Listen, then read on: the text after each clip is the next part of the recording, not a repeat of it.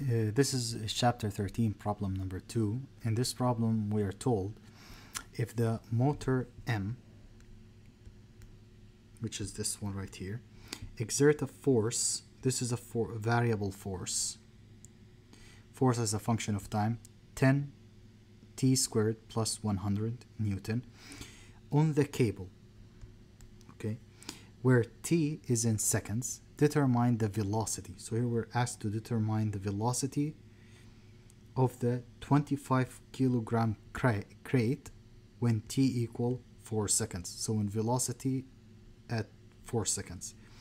The coefficient of static and kinetic friction between the crate and the plane are μs 0.3 and μk 0.25 respectively. The crate is initially at rest. So mean the initial velocity is at rest. Next, we will write down what is given to us. So the picture will be clear on what we have and what we should find. So here, what is given to us is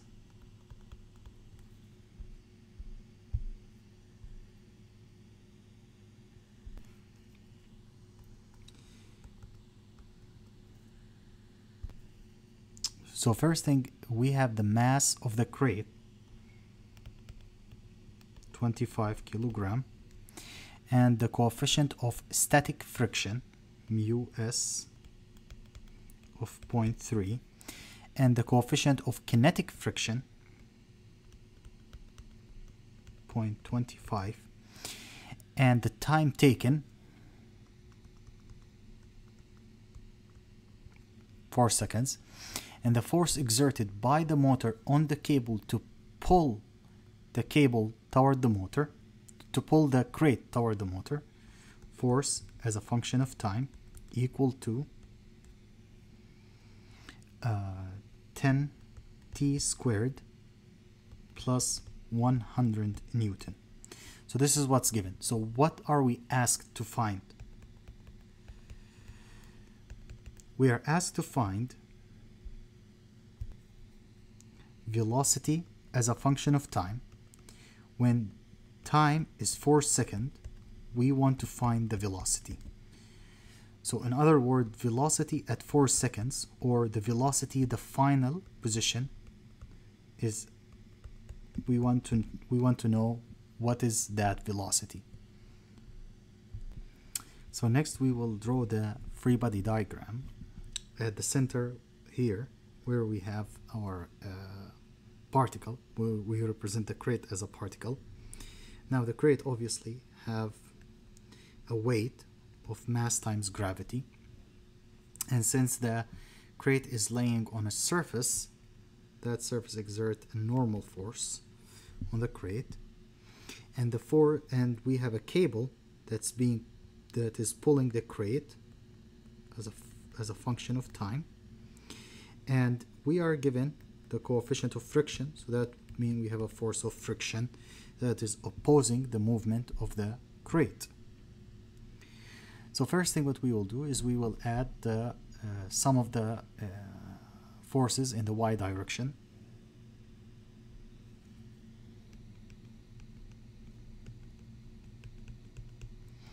So there is no movement in the y direction, equal to 0. So to the top, up is positive, so it will be n minus mass times gravity equal to 0. N equal to mass times gravity. The mass is given to us as 25 times 9.81. So N is equal to 25 times 9.81, which will give us 245.25. And we know there is a relationship between the normal force and the friction force. Friction force is equal to N times the coefficient of friction. So for static, we know that N is 245.25 times the coefficient of static friction is 0.3 times 0.3. So that will give us 73.575. And the friction force also is for kinetic when it is moving. So this is the amount of force that the motor need to exert to make the crate start to move. Mu sub k, why that is the amount of force that will be decreased when you apply a force when the crate is moving. So this one will be N, which is we found to be 245.25, 245.25 times, we said the kinetic is 0.25 times 0.25. So that will give us 61.3125 Newton. So which one we will use in our analysis? So if you look at the force applied, so the minimum force starts at when time is 0, right? So when time is 0, we said the function is right here, which is 10 squared, 10t squared plus 100. 10 t squared is 0 squared plus 100. So that tells us the force when time is 0 is 100 Newton. So at time 0 is when the motor start to pull the crate. So here we will be dealing, so in this problem, which force of friction we will use, the static or the kinetic? We will use the kinetic. The reason why, because the force at time 0 is greater than the force of the friction when we found it using the coefficient of static friction, because the coefficient of static friction is 73. Next, we will find sum the forces in the x direction. So here, the sum of the forces in the x direction equal mass times acceleration in the x direction, because the movement happens in the x direction. So the external forces applied on the crate is what? The force of friction going to the right, positive, which is 10t squared plus 100. F friction, that this one is the mu k we will use, which will be 61.3, equal the mass of the crate, which is 25, acceleration in the x direction. So what will we do in here? 10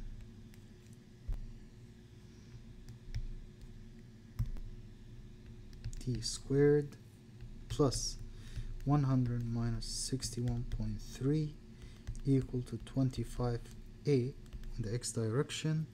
So that will be 10 t squared.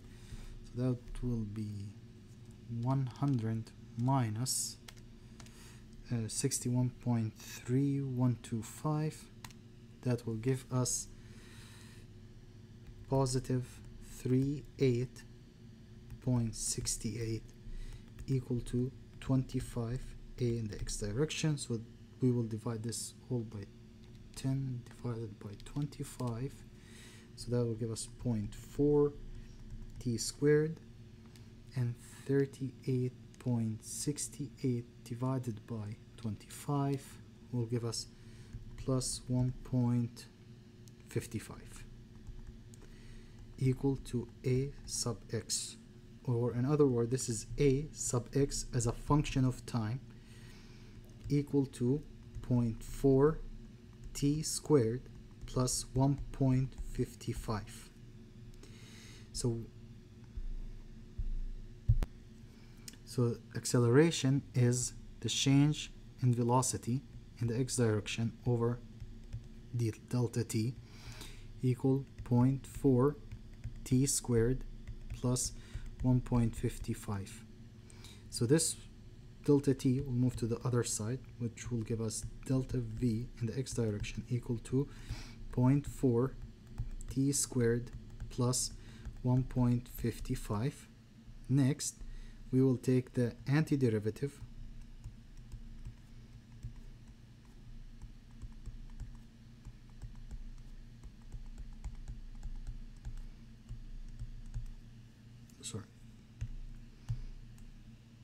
delta t.